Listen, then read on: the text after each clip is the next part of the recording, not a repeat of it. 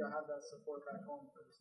Man, I'm so grateful for everybody from my church, kids from the gym, my parents are here, my brother, my cousins surprised me. They surprised me, man. I'm very grateful that they came. The guys that I grew up with, all three of us are a year apart. Man, I'm just so blessed, man. To move back to Florida, moved back December 3rd, 2020, with one focus in mind of being a champion.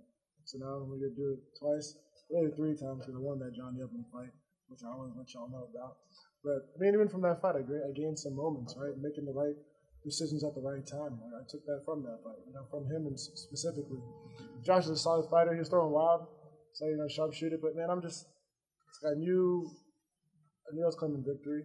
That's what I decided to do. I made up my mind, and I just thank God, man. I'm doing what I love. But now I get to get out of here. I'm gonna run up to Orlando and celebrate my little sister, which is a lot bigger than this. She after what's it called at West Point, United States Military Academy. Shout out to the F4 Frog unit. She just finished her acceptance day, which is from the time technically basic training. So to all the servicemen and women out there, now she starts her first year officially as a cadet. So we get through this, sprint up to Orlando, fly up there, celebrate her, and I'll be back. And then congrats to your sister. And then one last question. So for those that don't know, you actually opened Impa's refinery this week. Yeah. I know how much it means to you to not only but to give back to the community when it comes to the knowledge you have gained. So how important is it for you at this stage of your career to have that gym? My thing is, you're not a champion unless you want to build up other champions in life. That's in fighting, but outside of it, some of these kids, man, they've been turning their lives around. Some kids are getting to the gym at 6 a.m. before school. Like, the gym is meant to be a beacon of hope, and that's it. Like, I could care. I mean, I care if you want to be a top-level fighter. I will get on you, push you, challenge you, do everything that it takes to get there. More importantly, I want to see what God's going to do through your life. Let people know that unconditional love. It's based off 2 things. Proverbs 14:23, all hard work brings profit, but mere talk leads only to poverty. And then how long are you going to wait before you demand the best of yourself? And I ask them that every day in different ways. And these kids are rising up. So many of them were here. I'm so grateful. And I look forward to getting back in the gym with them on Monday. Awesome, brother. Thank you. It's a little shiny for me, but I appreciate stuff. I've never really, I usually have my cross, but this is cool. Congratulations on making the finals yet again, back-to-back years. Meeting the same opponent, which is kind of weird in itself, but I think that shows your development as a fighter. What would you say you put on display tonight as that development? I say IQ. We learn from lessons from the past. We, making a choice in the present. Great trainers, things like little adjustments before and after, like before injury in the fight that my whole team did. I've been really focused more on my faith. Sometimes in life you can be on this faith journey, but people don't think it's like Christian doesn't mean perfect. Christian doesn't mean you make all the right decisions. So I've really just been focusing on that, just knowing that when I'm healthy, best fighter in the world, and trusting God for that. And I got teammates who I want to be the best. Like I have teammates like Wynn and Delano and everybody. I say my goal is to be the best to ever do it, and I want your goal to be the best to ever do it. So we raise the standard, and that's what it's been. It's been a testimony of raising the standard in life, raising the standard in everything, and you see that tonight. Josh is an excellent fighter. I have so much respect for his dad. When I got knocked out by Buckley, the first person to talk to my dad was Conan, and I won't disrespect their household or their name. I think he talks too much, and it's that's what it was. I don't think you focus like you need to. You try to stare somebody down. I say, if you're gonna talk to me, you're gonna talk trash. Talk to me when nobody's looking. Talk to me when it's off the cameras, because we could do it there. I think that too many times in this world we're so caught up on. We talk about mental health. We talk about just what you go through. And the second you see somebody, you want to break them down negatively. No, talk with your fist. Talk with your hands. There's so many kids you see jumping off bridges that we don't know about just because they're not on the other side of the camera. What's that mean? For me, it's represent right, because now you got to eat those words and think about what you said. I just want Josh to know he's not validated by that. Just let that go, and he can be so much better. But you're so caught up in being angry and being a brat. It's not who he is. It's fake. And I think that if you want to take it there, it doesn't matter if there's a cage. To me, and I think that we try to lead these kids down the wrong path, and then you see some kid get shot up because they want to open their mouth at the wrong time. Somebody going through a bad day, they don't care. They'll kill themselves and kill the person in the car next to them for no reason. And they watch us fighters. We're obligated, but I used to have this guy, he would always tell me,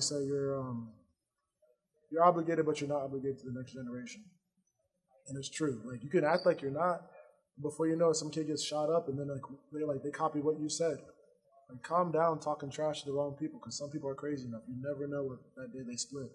And then what do you do when you're burying a kid because they try to copy you on TV? And I think MMA fighters, athletes do a terrible job of that. I saw during the Olympics, and I saw a guy talking about he goes through depression, then he's talking about all the people in his heat are going to be depressed. Who cares how much money you make, how many gold medals and champions you have, if you don't really care about people? People are going to make mistakes. I've made many mistakes, like life, relationships, whatever, money. It doesn't matter. God loves you unconditionally. One thing that like really pisses me off is to see like fighters think they're all gangster and tough, and then when they do it, he try to talk to me after the fight, saying, "Oh, it's not personal, it's not this." Like, you say it's personal, it's not this. You want to beat the shit out of me? I'm quoting him. My parents got on me about swearing. It's like, what is it going to end when you see 10 people kill themselves for what? Right? You don't know what somebody goes through. You don't know what these kids go through. But I just like, my standard is like, be a champion in that ring, be a champion outside of it, and claim that victory because you see people fade, and that's what you saw tonight. Thank you for sharing that truth with me. One last question here before I take up too much of your time. Now that you're fighting for the belt again, and you're fighting for the championship again, how much confidence does that give you going into that game? I used to say this a lot when I started my career. My confidence is in me. It's in my Christ. You know, I've always focused like this. Like, I don't need confidence. I need faith, right? Because you could have confidence and it could be a wave. You could have a rough day one day, and then something shakes, and you're not sure. Confidence is a very like shaky foundation. But my faith knows this. Like, no matter what, I'm gonna step forward, I'm gonna claim that victory, and move forward with my life. So I'm definitely, confident in who my God is. And I just focus on this. Like, I have faith that you'll see me with my hands raised in Saudi Arabia, PFL 2024 light heavyweight champion. And, man, whoever the winner between Johnny Edwin and Fabian Edwards is, I'll fight both of them. But I'm looking forward to that day. Thanks, man. I just want to talk about the lead up to the fight. And obviously, there was a lot of trash talk, not on your end, when Brandon dropped it. Right. You mentioned it. It's like, all right, time to move on. Does it feel like closing the chapter for you now that you've gotten the win twice? That's not to disrespect him, but does it almost feel like a book closing in a way? I don't like to look at it like that. I think there's still so much for me to learn from this book and this chapter, right? Josh did some really good things tonight that I need to get better at and, see. There were some decisions I made in the fight that obviously helped claim the victory, but the things I probably could have done better that my trainers see. So I don't want to close the book and not miss out on the lessons, for what we're saying here. You never know. I could fight Josh again, so I got to learn from the last two and get the finish in the next one. Because, hey, Josh, he's been staying in it. He's in the PFL. He's making his money doing his thing. We can be the first matchup of the next year. We can be the last again. Or in the middle, or whatever it may be. But it's not closed right now. Like, what I tell a lot of Dieter and I talk, like, practice never ends. Like, what can I do to get better, right? And then that's part of the notes I need to take from this fight. And you're a guy that always loves to move forward. I was listening in on Pre-Fight Zoom. You have so many different ventures going on. Is there any possible kind of ventures we could see in the future from Impa? Because you got your hand in so many different hats here. Yeah, we're entering a motorcycle film festival, Automoto Festival, with our media team. Putting out some cool things, going to tell a story like the spirit of the ride. I won't tell you the title yet, that's not official. But I just love motorcycles, love riding, which I'm going to do this weekend.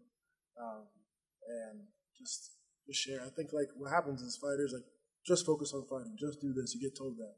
You see fighters at the end of the career, they're bitter being coaches or they don't have any money. Like, you should realize God made you a lot more complex than you think, and you should go for different things, especially when you're young. Maybe you fail here, maybe you do great here. You'll find different things, and as I show you each fight, it continues. I keep claiming these victories. Don't think that you can't do more because you do one thing, and that's for everybody. That's whether it's getting in shape, falling in love, finding your faith, just journaling. Do something. I'm not saying you have to, for me, it's like I like to challenge myself and drive my trainers and team extremely wild and say, hey, let's do this last minute, which they do not appreciate. But never limit yourself. When I was little, my dad never let me say impossible or can't. Neither did my mom, and both of them never let me say that, and I'm living that life now. I really appreciate you. Thank you.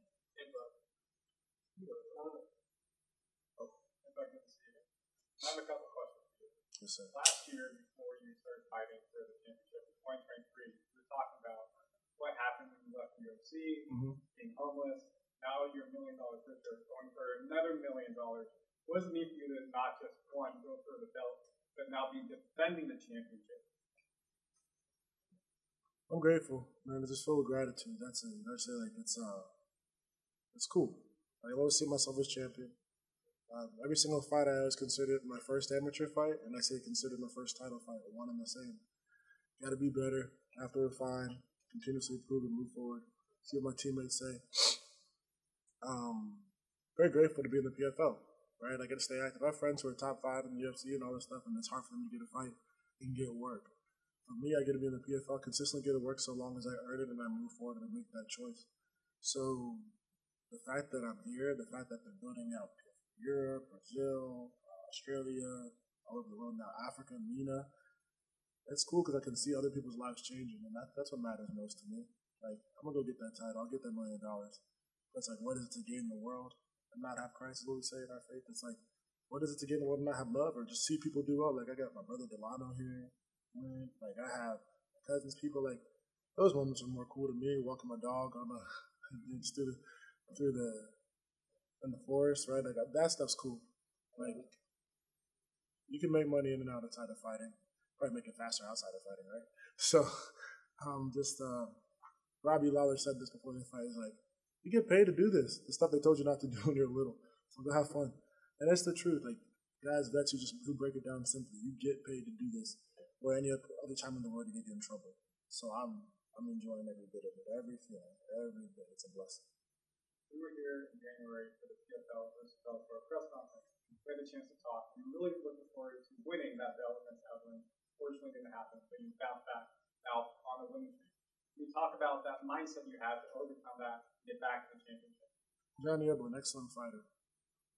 Made me better, right? That whole fight, I'm very appreciative of him. I won that fight.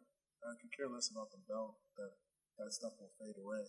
It's more about who won the fight, which means a lot more to me. And I think y'all get to know me now. Like, the record, I don't care what the judges say. I know what happened. And I respect them. To earn that opportunity again, to get that one, I'm very grateful. And I keep showing who I am. I know what I've done. I know what I'm doing. And it wasn't so much about the belt, the physical thing itself, or the accolades from people. I wanted to see, like, I had so many people say, don't take that fight. Don't do this. You know who Johnny Evelyn? He's one of the best fighters in history, which he is. And I showed what I do. And, man, there's so much to learn from it. Johnny showed who he is. He's got a great team, great trainers, great coaching. I feel like, I don't think we're not friends. We just don't talk in general, but I feel like in another life would be cool. He likes to be in nature and get out, and he's a little weird. So am I. So I think that would be cool. But in this industry, you need enemies to coworkers, right?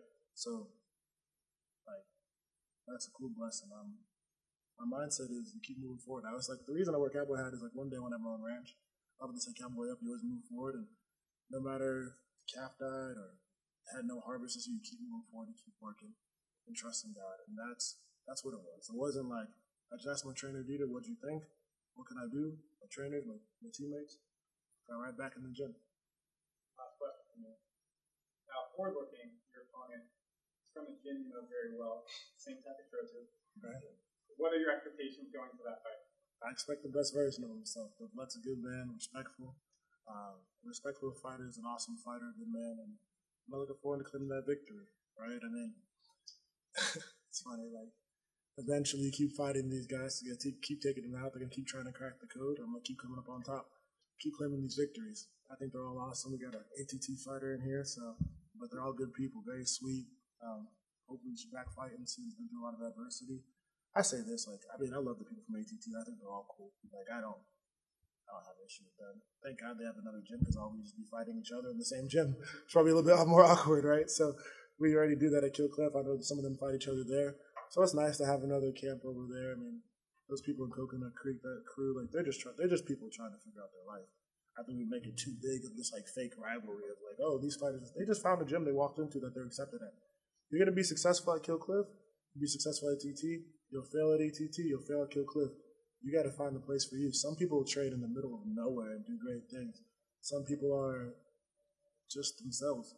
And I think we gotta look at it like that. It's always this versus that. Why can't it be this and that? So, yeah, I expect Ovlet and them to get on paper, study film, do great things. And come the title fight, I have my hands raised. I know what I mean. Your opponent, well, you're someone that really gets your motivation internally, right? But what is it about Yakshin Muradov that maybe will make you wake up in the morning excited to go hit the gym? Could never be him. That's the thing. It's like it's the one that I'm fighting. He doesn't exist. I want to beat him every day, and like it's Honestly, how would I fight if I was leading Heaven's Armies? And I look at it like, I got a lot of people to take out, right? And he's one of those guys, like, he's very good, but he's not my validation. Because really in PFL, it's cool. Like, you have an alternate. I could be so focused on this guy, and then all of a sudden the fight's not happening, and then you're like, what? I don't care. Like, I could care less if Josh got exchanged 1 second before this fight. All I knew was at the end of the day, I'm claiming victory with my hands raised. And I just look at like this big battlefield. All these warriors, you got to kill them all to get to where you need to go. And you don't get to pick who it is. They all got different skill sets. So that's it. It's not him getting me up in the morning because a person can pass away. Then where does your motivation go? He could say he doesn't want to fight. Like, I don't put my future on somebody else's hands. I just say this, like, it's a verse like Colossians 3:23. Do everything you can as if you're working for the Lord. So if that's my standard, no person could ever reach that. Because technically you can't reach it. So it's like I'm going after this thing's almost non-existent. And I love that. Awesome. Now, obviously, with the last year you got it done, you were able to help out a lot with the community, people around you. Mm-hmm. You get it done this year. What are some of the other things you maybe want to go ahead and add on to that resume? I'm to build out PFL Africa. Right? Francis, what's up? You know, like, it's cool. Tani went to Africa. And I can't say enough great things about Tani because my team drives Tani insane. but we love her and Gabby and everybody. And the whole PFL staff's amazing. So I know she was out there, but it's like I just see all these African fighters. I don't care if you're African, Brazilian, like you're a human that God made. So it's like anywhere I can go to help fighters get better. I just like to travel the world and see these people like change their lives. That's what I like to do. Keep helping my family, get my parents down to Florida, support my sister, you know, like spoil her while she's in college, send her all like the snacks and stuff, and just like be doing Chiloba's trek rides and retreat. All of us for sure. So, thank you. Thank you. I was wondering with the fight last year and then now tonight, just what are your thoughts on? You think Josh fought better tonight? Yeah. You fought better tonight. Did you see him hit me? No. He was coming after you. I know last year was 5 rounds, right. 3 rounds. And I know you want to finish. You said that. Oh, gosh, I want to finish. I know that. I know. Josh, do you think because you're the fighter, I watch it, but what are your thoughts of Josh, how he came at you tonight, and then also how you also took this fight and won it? Maybe both. I think I matured. As a fighter, whereas before that, let's throw it out. Now let's be smart. I started making some adjustments in the fight. Josh himself, say he got better. It's like for something that he's done for so long, I expect more out of him. I think his standard changed when you have the first fight. He finished Sadabu. Sadabu got hurt in Salt Lake City. I was in the locker room with him. He's talking to Rob through the TV and like, let's go under this. I'm like, Josh, just focus on who you are. This fight, he's talking to me, staring me down. I'm like, you're so like losing focus. And he has such a good dad and team. And he's insulting them by that. So that's my message to him. I told him we can fight anywhere. We can even train together for all I can. We can fight again. Just like, don't do that to yourself, I think that he made a choice to go for it more so than showing he's a better fighter. Because if he just sat down on some punches, probably could have got better shots in. He committed to things. That was good. But it's like going for broke at every single time, and then he still lost focus, screaming in there. And like what I say before the fight, how's a fish get caught? If a fish get killed, it gets caught in that hook, right? He opened his mouth mid-fight and got hit with the hook. Look back and watch it. He's lacking focus. To me, respectfully, it's an insult to his dad and his team because you're sitting in front of your dad, who I really respect, and you're taking it as a joke. Like, you're better than that. And I challenge him for that. Fight me in the parking lot, fight me somewhere else. I mean it. Your teammates here, tell them that. And I mean that from the bottom of my heart. His dad really encouraged me at a time in my career where many people may have never fought again. The first thing that his dad did was went to my dad because he knows what that means. And for Josh to show up the way he is and just play around too much and just not be the fighter that he is, like, I'm disgusted by that. You're in a fight and you think it's a joke to change your family's life. You say that's what it is, and woo, that's when he got hit. And I saw it change. He's like, oh shoot, don't do that. Like, say what you want. Like, we're Christians, we're people, but don't think this isn't a fight. You could die in there. What if that was the last time you fell? Then it's like what? Because you wanted to joke around and met his little brother. So I think he improved, but I think he lost focus and he needs to mature. And that's it.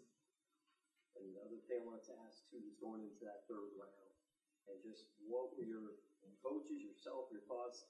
One thing I thought too was you sort of stopped him, quieted him when you had him pinned up against the cage. He couldn't do anything. And you used your strength and your abilities to do something like that. I'm just wondering how much the curtain you could pull back and tell us about the third round and your thoughts going into that and what you wanted to do. Yeah, we got a great team in here. We trained a lot off the wall. Robbie Lawler, Delano, so smart, all these guys. It's a testimony to my team, but Josh doesn't learn until he lost the fight last year. I know he fades.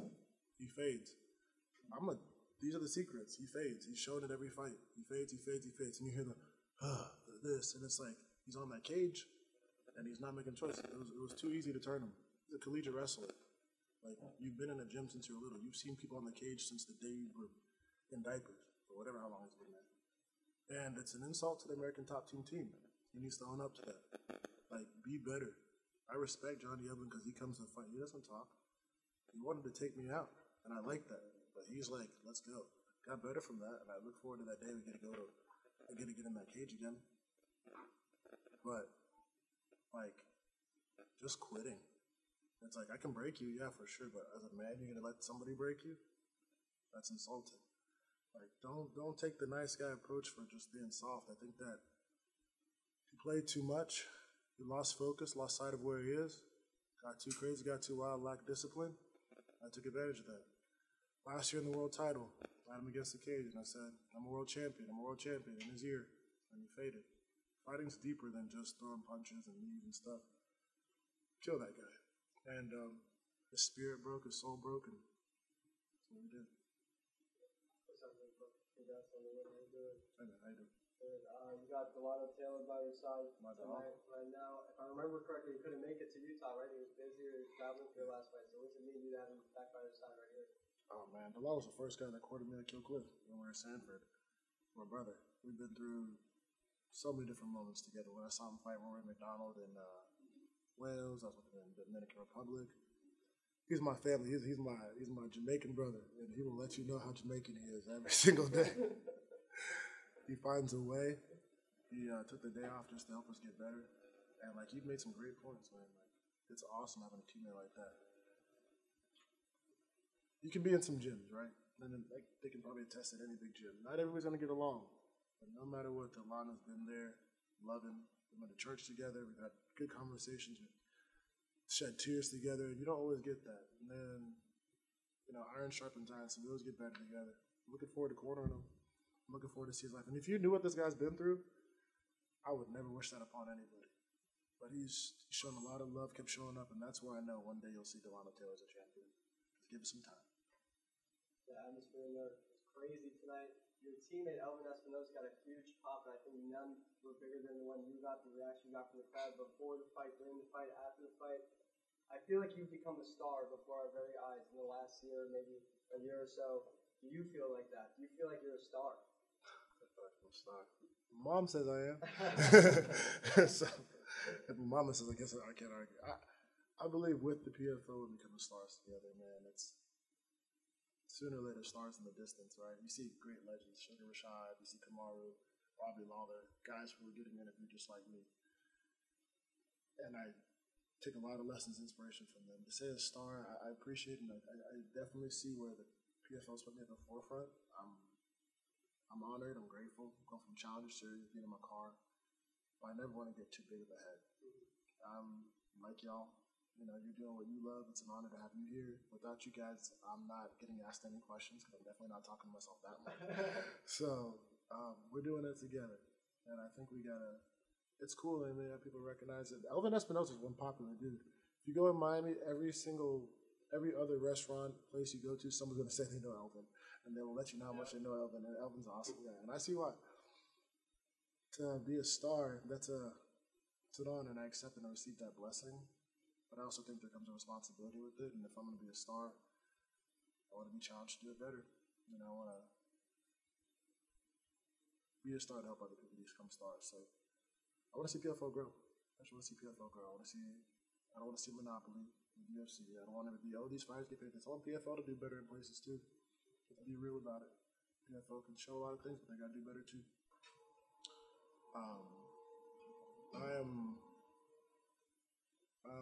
I'm blessed that this organization is giving me the platform to show who I am and be who I am. and I'll carry that mantle, with pride. So that's it. Thank you, man. Thank you. Then on the cast, one more thing on the topic of stars and legends. Sorry. I saw you talking to Roy Jones before the fight and also Ray Lewis after the fight. So how cool is it that like the Impa Kasanganay stories get into people that are stars outside of the scope of MMA? That's cool. I used to watch Ray Lewis speeches. I watched Hall of Fame speech. Roy Jones Jr., so many boxing matches. Gosh, two men who've just done great work. And one guy, I was sitting at his bar one time. I asked the guy, I was asking, what would you tell yourself at this age? Like, what would you tell your 30-year-old self, 26-year-old self? I asked the guy, what would you say? He goes, if you're in the room full of great people, you get to talk to them. That means you're going to be great too. And when Roy Jones came in the locker room, I was like, it was a challenge. Go be great. Go be great. Ray Lewis was super encouraging. Said I inspired him. I'm like, man, it's cool when somebody that inspires you, you get to inspire them. You don't always get those moments. And he challenged me. He challenged me to be better. Challenged me to let it go. So watch this next fight. I'm so sorry. Be better, right? It's my sister FaceTiming me. My bad. Can we FaceTime my sister? Hold up. This is rude, but we got. And I got you. That's my baby sister. What's up, V? Hey, everybody. Go Army. Congratulations. Thank you. Love you, V. I gotta go. I'm being rude right now. What's up, F4 Frogs? Hey, y'all. All right, I love you. Go Frogs. Hey. See you tomorrow. That's my munchkin. I don't know what's wrong. I don't know how I put my phone on Do Not Disturb and her phone good too. So it's meant to be. Just one question from me. First and foremost, congratulations on the refinery. I think that's pretty cool. Thank you. What are the visions, the main goals for the refinery right now? Yeah, so rundown. So it's boxing, MMA, martial arts, mixed martial arts, kickboxing, all that. But I got a wrestling academy. Ideally, teammate Jordan Oliver would start with that. So shout out to Jo for talking through that. I train at Dieter, boxing, amateur boxers, taking all the martial arts and helping people get better. It's for fighters, everyday people. To me, it's a neutral ground. Anybody's welcome, other gyms, really, as long as you want to be a better person and better fighter and better person in life. I have people who would never throw a punch at somebody or ever want to wrestle or do a jiu-jitsu match. I had a jiu-jitsu program too. But I just wanted to be a place. I'm in South Miami. I'm next to Coral Gables, and I'm next to some of the worst parts of Miami too. Blessed to be in a solid location. Like I said, the two things it's based off of is my favorite Bible verse: all hard work brings profit, but mere talk leads only to poverty, Proverbs 14:23. And the quote by Epictetus: how long are you going to wait before you demand the best of yourself? And I always tell everybody, how long am I going to wait before I demand the best of myself? Commit my life to this, to see people who are, I want it to be a safe space. I want it to be the vision, like if a kid can't get a shower, just come by the gym, I'll open it up for you. Families can come train, from sleeping outside the gym to sleeping in a gym at points or being I just want people to know how gym started out wasn't about forget ATT, let's go kill Cliff. Gym was actually a place for people in the community to come, train, get better, know their martial art. Yes, you build world champions, but there'll be a lot of people you see in gyms who never ever even get on an international stage. It was a place to keep people off the streets, people get over addictions, people go through who've been through domestic violence, and I want anybody to come. So if you're a first responder, teacher, nurse, public health, doctors, veterinarians, you always, and veterans, journalists are part of it now. All the journalists, please come by. You get 50% off, and I mean that from the bottom of my heart. It's one of those things, and it's not crazy price, talk about that. It's just, I don't do contracts. I just want people to know, keep coming back. Let you know, this is a place where you're loved. If you don't have food, hope you get food. You get $1 million, you realize it's you can keep building it, but it's better to give than to receive. So that's what I want this place to be, just where people feel like they've been given a lot of love. I love it, man. Congrats. Thank you. All right, guys, you good? Awesome. Yeah, for sure.